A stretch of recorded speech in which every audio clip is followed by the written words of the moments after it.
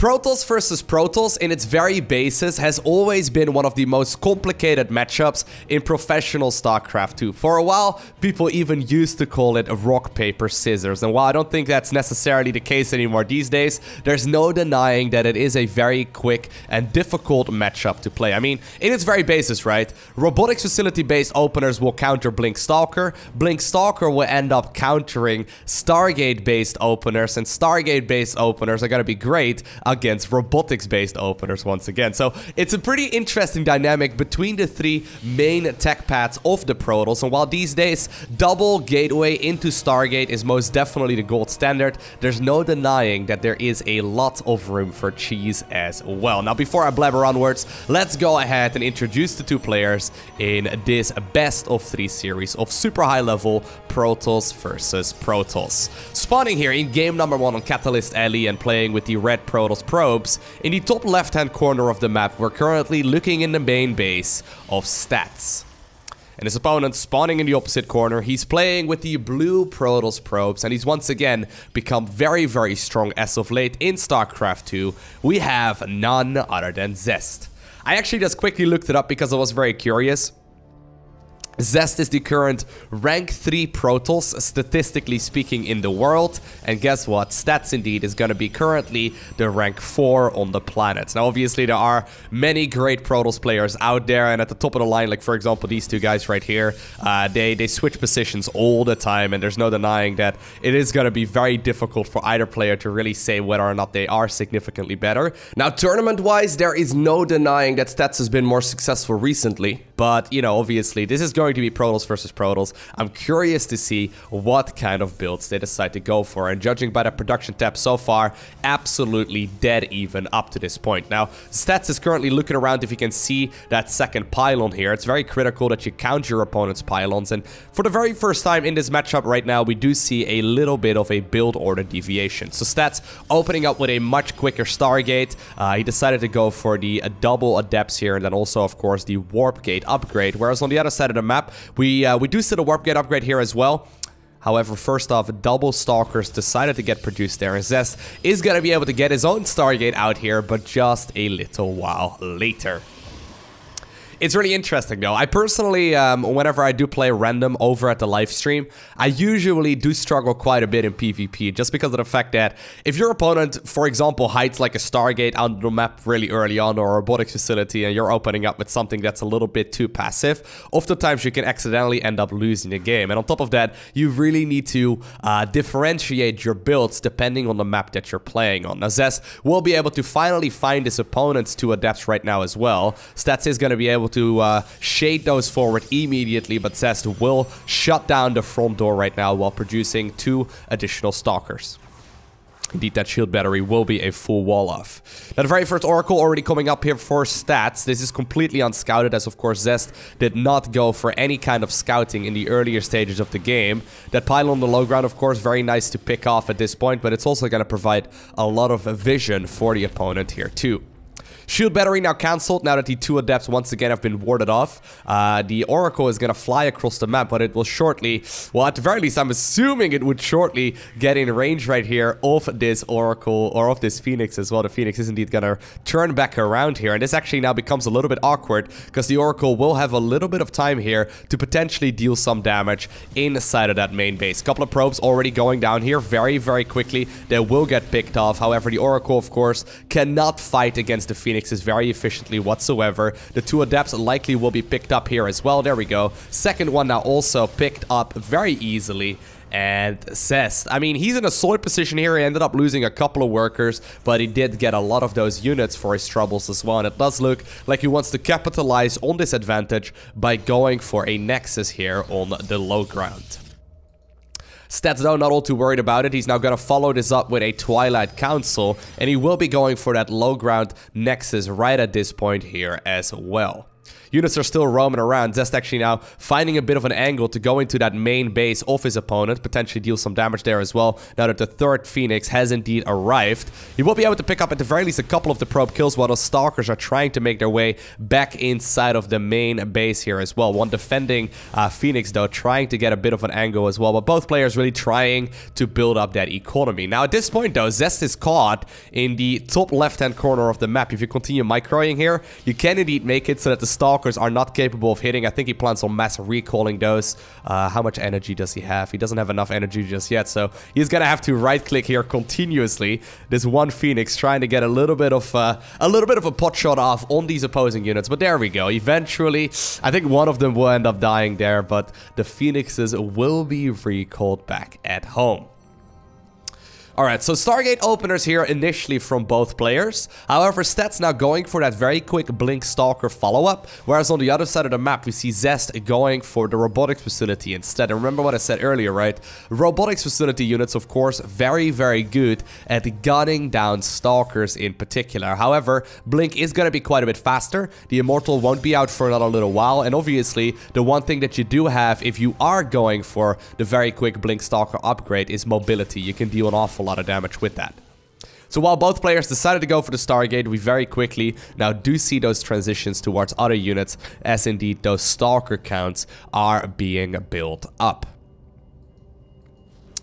A couple of the shield batteries right now going up here near the front base of Zest, indicating to me at the very least that he does plan on playing a little more defensively. Worker-wise though, players are pretty much dead even, and they're really more or less just testing the waters here in this very first game. Playing very normal, you know, standard build orders for this matchup. Zest apparently not standing on this high ground, so he won't be able to force field away at, for example, these Stalkers. Blink will be finishing up though in just a little bit, but the Immortal is already out right now too.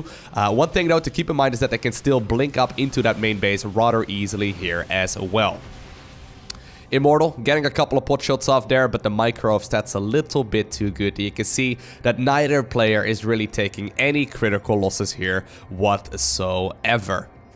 This does, though, favor Zest here just a little bit. Nice little bit of Blink Micro once again here by our player in red. But there's no denying, right, that Zest is now in a pretty good spot. Now, an interesting switcher, actually. Stats has decided that even though he was behind in the Phoenix count earlier, he's now once again gonna transition back towards more and more of these flying Phoenix. And the interesting part about it is that if you use them correctly, right, you can still go ahead and, for example, lift up the opposing Immortals, take them out of the equation, and really overwhelm your opponent just with sheer amounts of units. And this is kind of similar to, for example, you know, what we used to see back in Brute War with Corsairs and then a bunch of Dark Templar, Corsair, Zealot. It's kind of an interesting principle, because if you can take this out of the equation, actually Zest just barely not scouting that, but if you can take the Immortals out of the equation, it becomes a very difficult matchup to win.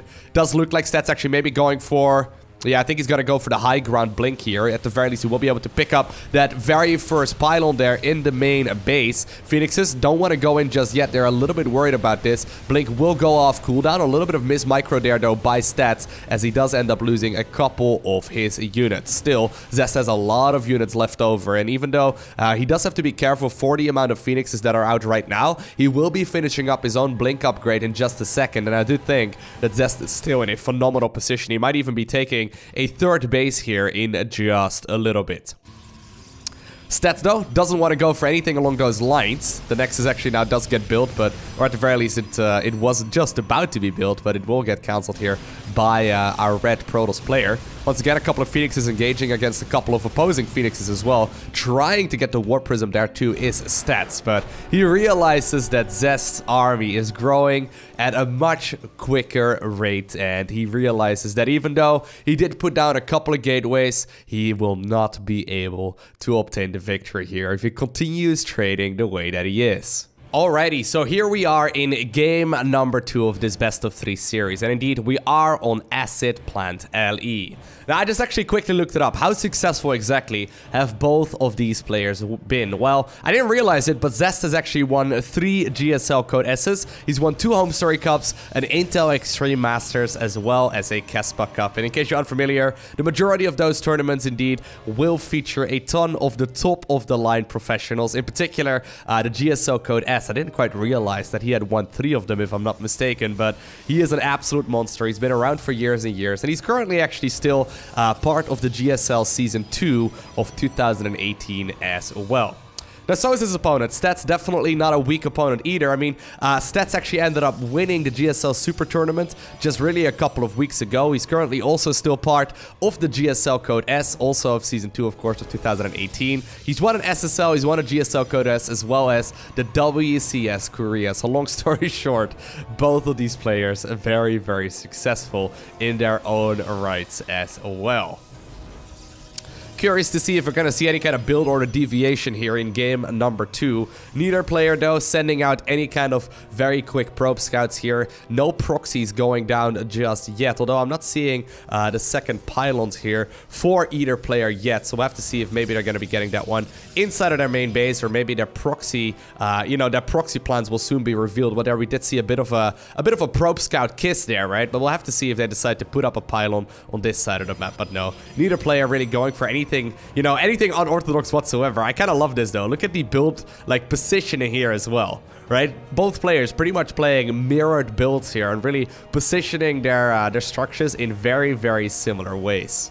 I mean, this is pretty much identical. It's kind of crazy. Like, also the probe kiss there in the middle of the map. That was the most romantic moment I've ever seen in a professional game of PvP. Right, they really, well, it was a very quick kiss. It was more like a peck in the cheek, I suppose, but it doesn't really matter all too much. Stalker's now going down here, although Stats decides to mix it up. May very well go for something a little bit more defensive, as he does go for that very quick sentry this time around. Now, the probe is still hanging out. This is a reason why you want to keep that probe around, just to see if your opponent is going for anything weird whatsoever. Look at even the pylon positioning here on the natural.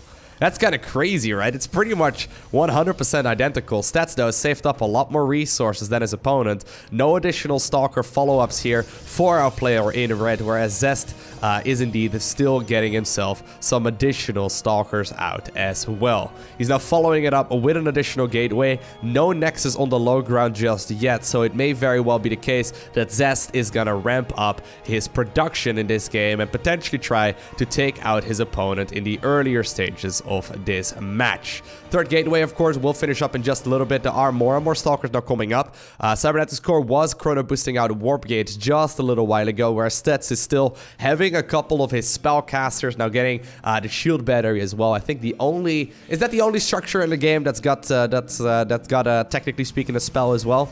I'm pretty sure, although maybe the Ghost Academy would technically consider to be, a spell-carrying structure as well. But regardless, we do see a very defensive posture here for Stats. Now, going for the robotics facility upon realizing that there were indeed a lot of Stalkers now moving across the map, he will be able to figure out now that they're already at the front door, and now upon seeing that pylon, I think he's going to be in a little bit of trouble. Second shield battery now coming up, of course. Once the Immortal is out, he's going to be in a phenomenal position. Shield battery is now finishing up though, and he's trying to see if he can maybe go for some sentries with their force fields, of course, behind his army. But here we go. More and more units will be warped in here as well. Curious to see if maybe he's going to try and shade up the ramp. There's already a probe waiting there though to try and complete that wall off. Immortal is going to come out in just a second though, and I feel like, yeah, this is absolutely phenomenal so far by our player in red. He will be able to deal with quite a bunch of damage, but now with the Immortal finishing up in just a little bit and the shield battery still helping out,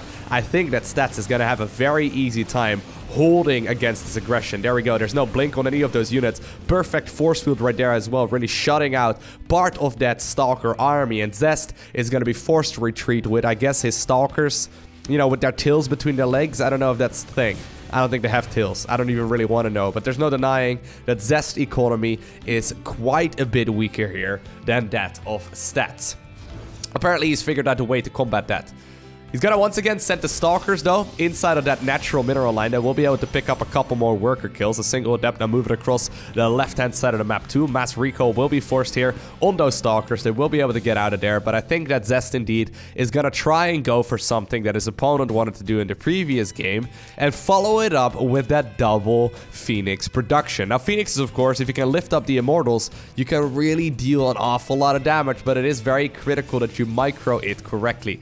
I wonder if Stats is even going to try and move across the map, though. Yeah, it does look like that is going to be the case. Although, right now, Zest immediately is going for the Void Ray. Very interesting. This is something that we've seen a little bit more as of late at this level of play. Void Rays for a while, not very common to get whatsoever. And I guess back in Wings of Liberty, they were pretty much the only Stargate unit you would ever get. But the Void Ray is going to be very, very valuable. And he's actually going to be starting up a second one right at this point as well. Stats does not have a Twilight Council just yet. So that does mean that he's mostly going to be focused on a bunch of Stalkers here that will not have their Blink ability yet at this point. Still though, Zest is going to be going into a defensive posture here, and I really feel like Phoenixes may have been a better option. Great force fields though, but the pickup micro here by Stats, very, very solid as well, getting a lot of value out of that Warp Prism, and that's the thing, right? Zest is going to have a hard time really getting the value here with that single one of those Void Rays. Once again though, the pickup micro is very, very solid. There's a lot of shield batteries here, trying to replenish their energy here as well. The longer that this goes on, the more it should go technically in favor here of Zest. Once more and more of those Stargate units do come out. Obviously, the amount of Stalkers, though, is going up right now as well. But here we go. Once again, nice little bit of pickup micro here on that single Warp Prism. Really trying to get the value there out of that pickup radius. Incredible work so far here by Stats. He really wants to close this game right here, right now. Still picking up more and more units. He's going to follow it up with another Warprint. Obviously, the Void Ray can't really go around to try and swoop up that structure or that unit here as well. The Immortal, once again, focus firing down the pylons, and beautifully done there. Stats will be able to obtain the victory here in game number 2. And I think that previous game perfectly shows why it's not always the smartest idea to try and copy your strategies from professional gamers. I mean, if you're gonna be able to copy that micro at the same time as well that Stats showed us, you're gonna be in a great spot. But just simply copying his build and trying to, trying to play along with him is extremely difficult because the man is so quick there. That pickup micro is really solid. I didn't even notice that he was spending so much time target firing down the pylons there as well. I guess once the Immortals did their jobs of killing the Stalkers, he decided that it was time to focus fire down some of those structures that were powering the shield batteries as well. But there's no denying that it's a pretty difficult thing to copy, right? The only thing that you can really do to try and get better at that is just play the game a heck of a lot. Now, I kind of feel like this is kind of an interesting point of discussion. I've seen a couple of people mention this a few times already. I feel like all of the matchups in StarCraft 2 gotten way better since Blizzard decided to remove the Mothership Core, right? Some of you will probably remember the Mothership Core, one of those structures, right? Or one of these units, rather, right? That you could really use to shoo away your opposing threats as well. I kind of feel that Protoss versus Protoss was actually better with the Mothership around, because you could really, with the Mothership Core around, that is, because you could really go ahead and play a little bit more greedy and a little bit more economy focus, whereas these days you really have to be 100% on top of your micro to not mess it up along the way. I'm kind of curious to hear your thoughts on this as well. I really do like the fact though, like, don't get me wrong, I'm very happy that they decided to remove the Mothership Core, out of the game, just because I don't think it was very good at all for PvT and PvZ, but there's no denying that in Protoss versus Protoss, it did have some very interesting implications, because oftentimes you would see players go for a much quicker third base. Sometimes you would see players play just simply a little bit more greedy, economically speaking. And these days, there's a lot more one basing and two basing, just because holding on when you've made a slight error is very, very difficult. I mean, essentially, when you try to get when you get a small advantage in PvP at this level of play, your opponent will capitalize on it very quickly, and the comeback is very difficult to do. I mean, Zest right there, he realized that he was behind, and he decided to go for that double Stargate. That was really his only option, whereas if he would have had Photon Overcharge, obviously the game would have been able to go for a little longer, and Stats would have been forced to try and transition towards the third base. It's an interesting discussion to have, but let me know what your thoughts are down below in the comment section of this video. Now, Zesto apparently is going to be opening up this game, which will indeed be the final match of this series with that Stargate once again. Now, he decided to go for the double Adept here. The Adept's actually very critical here. because indeed the probe that was scouting for Stats decided to plant down that pylon right where the Nexus was supposed to be. Stargate finishing up right now, whereas on the other side of the map we see Stats going for the expansion here too, but now already transitioning towards the Twilight Council and chrono boosting out Blink. How many Stalkers are there right now for our Protoss player in red? Looks like there are 4 at this point. He does need to be careful though. Obviously, look at this setup, right? He's trying to control the low ground here, trying to make sure that he can position his units in a smart way, but he does need to run now that he knows the timing of this this Oracle arriving on the other side of the map. Usually Oracles will arrive roughly 4 minutes or so into the game, if they are not proxied. Obviously, if they are proxied, you would expect them a little bit sooner, and that does mean that these Stalkers are going to try and make their way towards the mineral line right now. Only 2 gateways up to this point though, so not that many, but Stalkers will have Blink in just about, I would say, a half minute or so from now if he decides to continue chrono boosting it. And here we go. Zest is indeed going to be able to fly in here with the Oracle. He's now checking if there are any hidden Stalkers. Stalkers now do show themselves. He decides to zap away at one of those probes, but I don't think there's really going to be that much more that he will be able to do. And this is where the matchup already becomes a little bit more interesting, right? So Stats, I mean, he's got a very solid tech route here already. This would have been very risky if Zest decided to open up with, for example, a robotics facility instead, but just the scouting information that he got in the earlier part of the game apparently told him enough when he saw the double Stalkers coming out that it was time for him to take a bit of a risk and transition towards that Twilight Council. But there's no denying that, you know, obviously even if you do see the double Stalker, it's very interesting, very difficult, and actually it does get scouted and sniped there too, but it's still very difficult to make that call and pretty risky from time to time as well.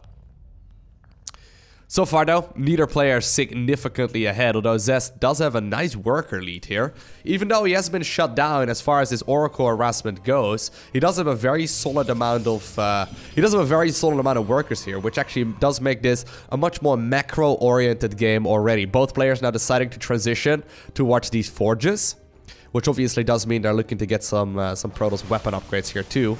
Blink Stalkers now though arrived on the other side of the map. Now luckily for Zest, there is this ramp, and of course the Immortal is going to be absolutely critical here. In particular with the shield battery in the back, I don't think there's really a whole lot that Stats could try and do. Now the Observer is of course flying across the map. He could decide to go for a blink up on the high ground.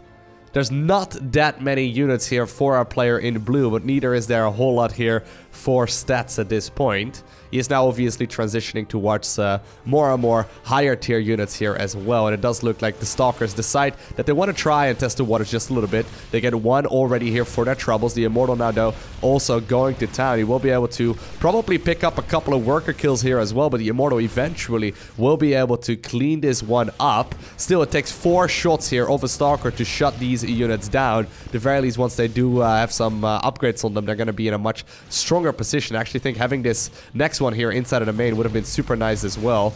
Now eventually though, the rest of the units there for Zest will be able to close the distance by walking from the natural over to where those units were still hanging out, and he will be able to deflect that force, but I kind of feel like that engagement there did go in favor of our player in blue. Twilight Council now finally coming up, as well as like a gateway explosion here for Zest. Does look like he plans on sitting on 2 bases here for a little while longer, and in the meantime, on the other side of the map, I mean, you can see how evenly matched these 2 players are, right? In the meantime, on the other side of the map, we see Stats doing practically the exact same thing. Now, one Oracle here. Apparently, he did get 3 worker kills here in total as well, but he will be able to, you know, once again, use Revelation there. Immortals do get one of their Stalker kills there for their troubles as well, but Zest, even though he made a whole bunch of gateways, he does not plan on going all in, and this is just going to be for production's sake instead.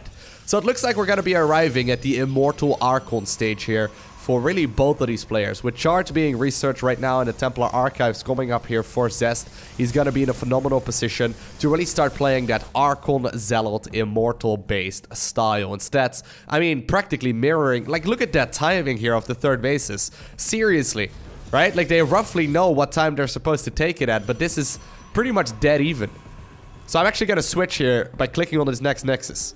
Like, this one from Stats is about, I would say, a half second faster. But that's about it. That's about it. These players are so very evenly matched. I mean, 7-8 minutes into the game, the production tab is still almost even. It's so insane, like how in sync these top of the line guys are. I mean, even a Warp Prism production right now. Probably the positioning there of the observers too. Okay, not quite. The observers are in a bit of a different spot, but there's no denying that both players definitely know exactly what it is that they need at this point in the game. Even though they decided to take different routes of getting towards the third base, they're now going for pretty much a dead-even economy. They're going for a pretty much dead-even army composition here and for a very, very similar setup overall. Oracle trying to see if it can zap away at a couple of those units. Looks like it will indeed be able to do so. The two High Templar apparently trying to go for the feedback on the Oracle, but apparently they are they're probably going to be meant to well, maybe be put in a Warp Prism, but probably also to become an Oracle. There we go. All right. Now let's see, who's gonna attack first? It looks like Stats may very well be making himself up for an engagement. He's just about to finish up his +2 weapon upgrades, but so is Zest. Zest literally just, you know, nicking at his heels right here. Look at that, right? Immediately going now for the shield upgrade too. Not slowing down as far as upgrades go, but I mean, look at this. This is so very even. Now, Protoss versus Protoss, it is one of those matchups that can be open, like it can be over in a heartbeat. One mistake and this game can end. It's either force fields and the Archons being out of position or an army being caught off guard and then a warp in the main base. You know, it's all about positioning here and making sure that you do not take any, you know, any massive mistakes. Stats does look like, though, he wants to go for that engagement. He's got that third base fully saturated. He's going for a bunch of additional gates, but at the same time, right when he realizes, hey, wait a second, the Warp Prism is in the main, he is going to be sending all of his army back home once again. And while a few workers were killed in this game here and there, it's nothing all too crazy just yet. So there we go. That's the story as of, or that's the story of how Zest managed to deflect that army. He's now going to continue warping in more and more Zealots, as well as just simply 2 High Templar. But one Warp Prism in the main base was indeed enough. I'm curious to see how both players will proceed from here. I mean, they're both pretty much building up identical armies. It will all come down to one major clash. Now, Zest does still have that Warp Prism in the back. This time around, a couple of Stalkers were left behind here as well, but both players look as if they want to try and take this fight to the next level. Couple of his army units actually now being recalled into the natural here as well. That does mean that Zest is trying to set up a massive concave. He will be able to split up this army here as well. Part of Stats' army right now also moving up towards this high ground, but here we go. This is going to be an extremely difficult engagement to call. The Warp Prism has now arrived from the other side of the map as well. It's going to try and warp in some units here for our player in red. It does look as if those Stats just simply has a little bit more than his opponent. He's going to be able to power through a lot of those very expensive units. The micro from Stats, once again, absolutely phenomenal, as he does manage to deal a heck of a lot of damage. Zest, though, obviously does still have a very solid amount of production here as well, but with those reinforcements being warped in the middle of the engagement, Stats indeed will be the one who obtains the victory. Beautiful micro here. Honestly, without the value that that Warp Prism provided, I'm pretty sure that Stats would have been in a much, much worse position. Now, I hope that you guys enjoyed watching this video. If you did, make sure you hit that like button down below. And if you want to see more, make sure you hit that subscribe button so you get a notification as soon as I upload more. Other than that, I want to thank you for watching. Have an amazing day. Do not forget to smile, alright? And I will see you in the next one.